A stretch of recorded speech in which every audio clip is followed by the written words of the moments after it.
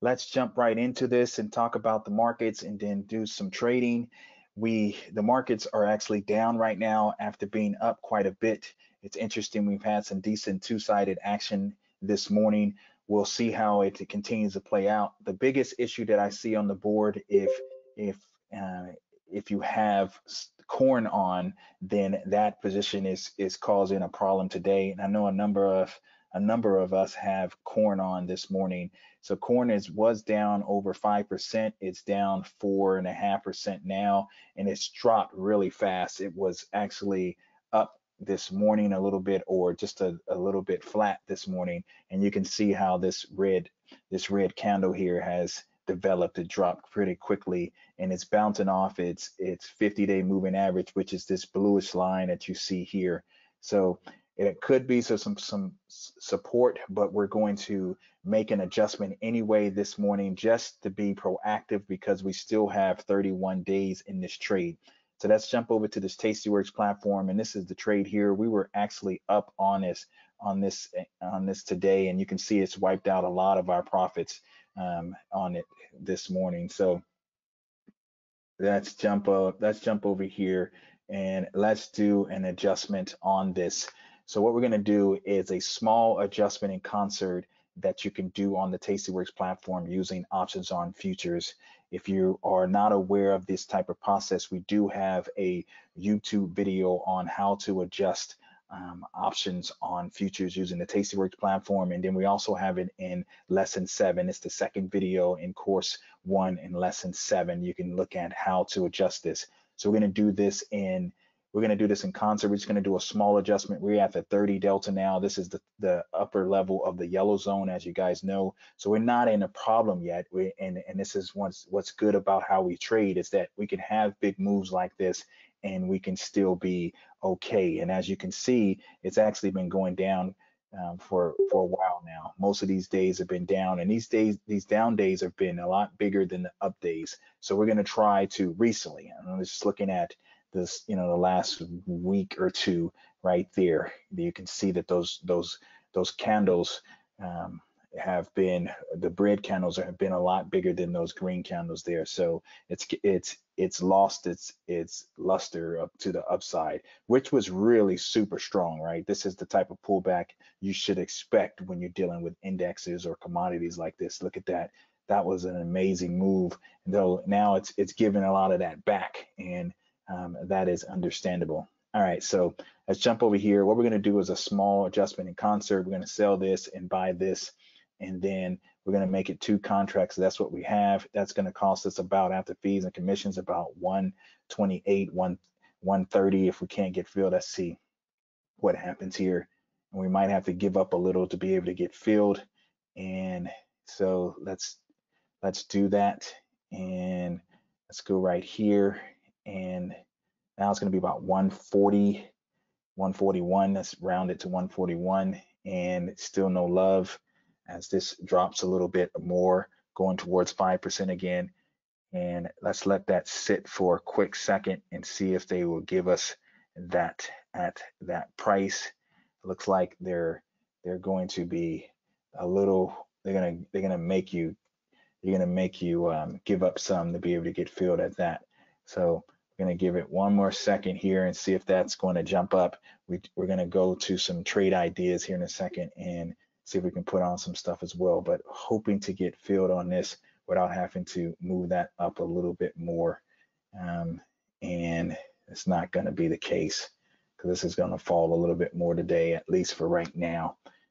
People are panicking in that corn and getting out of it. It was going up way too much. Now it's going down really fast. So we're going to adjust this one more time, and we should get filled here. Unfortunately, it's going to cost us about 154, and we got filled. So we went from a 30 delta to a 24. We just went into the mid-range of the yellow zone, everyone. So we didn't move it a lot. We're going to let it play out, see what happens tomorrow. But we also going to move up this call side, this call side here. And so we need $154, everyone. So moving it up, let's say if we went to this 20 delta here and we did a 10 a 10 point or 20-point wide spread. So that'll be this. Did 2 contracts. We need 153. That's not going to do it. Or 154. It's not going to do it. So we're going to have to go up a little higher, everyone. And I'm okay with doing that. I'm going to go all the way up to this this 685, and then you'll see that that would give us what we need if we can get filled. It's going to be some slippage going on here because we can't do this in concert. We can't do a big adjustment in concert here. So what we're going to do is take this off. We're going to take these two off, and then we're going to put them back on at a price that we can get filled at. So that is not going to work there. Let me just try something real quick, everyone. Did that. That's just not enough premium. It's going to give me a credit. If I moved up, it's the 8 delta. If I move this up to the 20 delta and did a 20-point wide spread and did 2 contracts, what would that do for me? That would give me $80 and $250. So I can only go to the 20 there, and that's $280 to have to jump up significantly before that becomes a problem. If I did this, I can actually add 2 more contracts to the call side with 31 days to go, betting that I will be able to get out of this position without a problem, which is an 8 delta right now. Let's see how much is left on that put side in here. So if we go here, you can see that's the put side, excuse me, the call side. So how much is left in there? It's about $81 left on that. So it's not a lot, but it's still a little bit there. We could add to that call side and potentially deal with less slippage if we did that. And you can see how it's falling now. So if you have a position on, you can copy me on this, or you can just roll it up to a higher delta. I'm going to go to this 20 delta, and I'm actually going to execute what I'm looking at here. And I'm going to keep the other one on there because I can probably do that with less slippage. So let's see. We need 154. We send this here, and we got filled right away. So now I have paid for that position. Yeah, I added a couple more contracts, but I'm okay with that risk for the short, it's just a short period of time. It's temporary. All right, so we're going to go here and we're going to look at this. You can see that we have collected about $50, $53 we collected in adjusting this morning. We're taking this number, subtracting these, so about $53. So that's what we've done on the corn side. So, and you can see corn has dropped back down below 5%. It's a pretty big move. I think we're gonna let this sit. Corn ends at about 115. We're gonna let it sit, but now you can see we're at the 26. We moved it a little bit, and the last time was at the 585. We can just go to this 50-day moving average. The 50-day moving average on here it's the 619, right? So it's trading at just above that 619. So if we can hold that 50-day moving average, once again, it's this bluest line, we should be okay with that trade. All right, so, and we got plenty of firepower to be able to move that put side again if we needed to. And we'll see how that plays out. 31 days ago, hopefully we can get out of this within the next 11 or so days. All right, so let's look at some trade ideas. This is a ETF, the energy sector ETF, the XLE, and we're looking at 31 days this time. And then, so what we were thinking about is doing a naked put to own, right? So we're calling this a yellow highlighted trade. If you okay with taking ownership of this is great. It's going to pay you a dividend, and you can write covered calls against it. You can do collars. I like this as a long-term play if you're okay with owning 100 shares. So you'll sell the 50 strike, and you would do it at the mid, which is 125. So you can see this, you're getting way more than 12% on your buying power to initiate this trade. And this is a naked put, everyone. This is a naked put to own. All right, so I really like this trade. We might actually do this one as well. This is a yellow highlighted trade. And you can, if we go to the chart here, you can see that 50 strike for the, it's a little higher, obviously, but we're okay with owning it. So you can be high on that. So the 50 mark is basically let me see where we're at with the 50. That's basically the 50-day moving average, right? The 50-day moving average is at the 50.19. So you're selling the 50-day moving average, and if it drops below that, that's fine. You're okay with owning it. If it bounced back above it, that's fine as well, because you can make $125 if you get this mid with 31 days. I like this trade.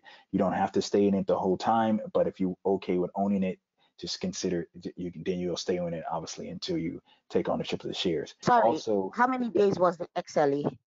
36 XLE or is 31? 31 days. Okay, XLE is 31 days. So I like that trade, MM. I'm probably gonna, if you're doing it, I'm probably gonna do that with you. I consider it a yellow highlight. Okay, you're gonna try it too? Okay, perfect. So just keep in mind that if you have to take ownership of it, it's gonna require about, it's not going to require the max potential loss, which is 0, but it's going to more than likely require more than its 858. And let me just show you that. If we hit right here and we bought this right here, if we bought 100 shares of this XLE right now, then it require about 2,500 in buying power. It's not going to require the max loss, because that's going to 0, and you know these indexes don't go to 0. So this, I think, is a good play long term if you're okay with having 100 shares. But the probability of it expiring, it's only it's a 65% chance you're going to win on the trade, and it's only a 35% chance it's going to expire below the 50 strike within the next 31 days. So I really like that trade. All right, so I'm going to put that in as well with everyone else, or I don't know about everyone else, but I like this trade for at least a short period of time, 31 days, and I'm gonna put it in at the mid. We're gonna send that, and I got filled right away. Got filled at 125. You guys put at 125. I did as well. So there we go. This is the last trade, and it's a yellow highlighted trade. This is in the Nasdaq. This is doing a no upside risk iron condor. So this is going to be 38 days to go expiration, and we are selling the 14,100 on the call side. This will be above its all-time high, and it's around the 30 delta. When I was looking at it, I think it was the 30 delta. And so the NASDAQ is up just a tiny bit again. And then on the put side, we are selling 2. So we're going to the 12,260. So way down here, 12,260, 38 days ago, everyone, 12,260 where I'm at here. That's here. And then we were buying the 12,160. So this is a 100-point wide spread, and we were doing 2 of these. So the max you can lose on the call side is like 200. You can see that just by doing this, we're already getting 230. So if you do 2 contracts here, and you're going to get 390, and the buying power effect could be insignificant like this one. So I like this trade, and the way I would do this trade is I would first, you have to do it in two trades here on the Thinkorswim, on the Tastyworks platform. The Thinkorswim platform, you can do it as one. So I'm going to actually do this trade, and I'm going to take it in. I'm going to do the call side first, and let's see if we get filled on that. So we got filled right away on that. And now I'm going to do the put side. I'm going to do 2 on the put side. So on the put side, we were at the 12,260. So I'm going to do this as fast as I can here. So 12,260. And I don't know why I'm off there. So 12,260, where is that at? It's here. And we're going to buy the 12,160. I'm going to double check those. Those are correct. I'm going to hit 2 here. And then I'm going to send this, and they're not going to fill me right away, not this time. And I'm going to drop this down to 8, and we should still get what we need. Let's see if they fill us at 8. And no love, man, they're going to make us drop all the way down to 775. But I want to get filled on it, and it's going up. So we're going to drop that there, and we're going to send it, and we're going to get filled right away. So we got a little slippage there, but that's just fine. Let me show you what that looks like on history here. And we type in this /NQ just for today. And we took off some stuff. So let's see, let's just do what we were just looking at. That's 2, sold 2, bought 2, bought one. So this is what we're looking at here, just highlighted here. So you can see that we have 374 is what is the cash that we received minus the, let me see here, excuse me, 374 minus the 15 minus the, let's just say 6, and we got 353 is what we received in this. This right here is a trade that I took off earlier that I sent over in Telegram. All right, so this is the, I don't know why that's doing that, but anyway, this is the trade here. Let me try to see if I can change that back. Okay, perfect. So and we looking at corn here, everyone. Looking at corn. Corn is down more now. It's down as lows of the day. I think the low, let's check out the low here on corn. What I'm looking at is this column here. Please, could you, sorry, could you Yes, go show ahead. us that NQ positions again? The call and the puts positions on NQ that you just did, okay. All right, so it's 38 days to go. We sold, this is a no upside risk iron condor, We sold the 14,100. We bought the 14,110, and that was around the 30 delta. It's 29 delta right now. And then on the put side, we had to do, we did this first. And I know you're on the Tasty Waves platform, so we sold this one first, okay? Yeah. And then we went in for the second trade, and we sold the 12,260, two of those, and at the same time, obviously, we did a put spread and bought the 12,160. Did two contracts of those. Okay. Okay. Perfect. So and then we are we're not going to hedge this. I think it's fine already with the skewed iron condor.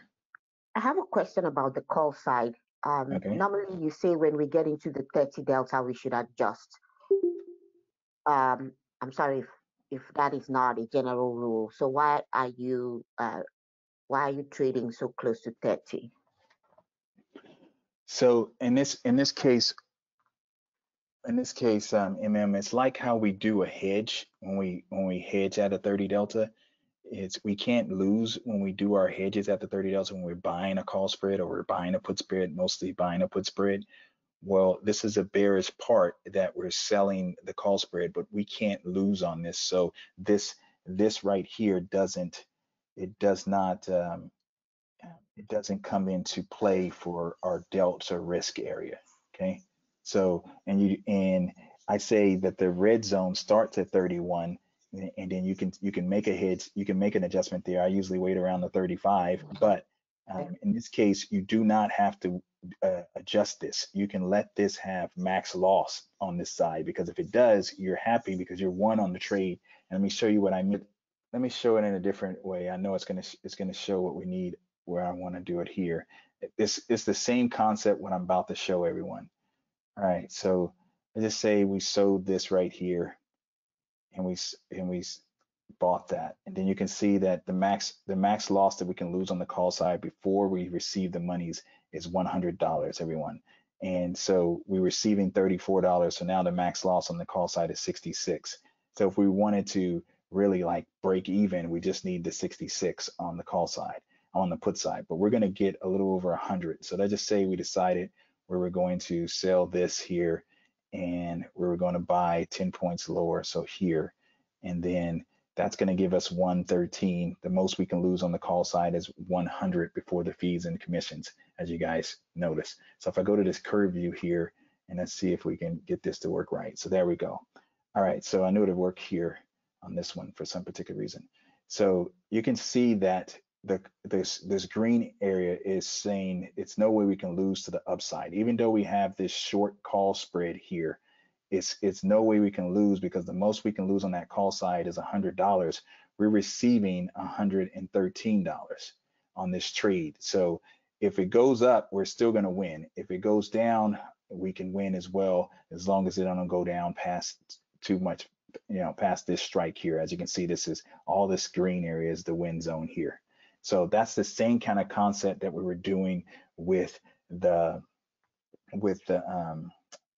with the NQ right now, is that we structured it exactly like this: a no upside risk iron condor. But instead of doing one here on this put side on the put spread part, we did two. We did two here just to make sure we got a lot more credit. So the most we can lose on the one we did, was 200 on the upside. We received about 373 after fees and commissions. So even if it shoots all the way through the call side, right, and we completely lose on the call side, we're still going to win $173 if we held to expiration. You know, we're not going to do that, but we're going to still win over $100 by doing the trade. Okay. I got it. Thank you.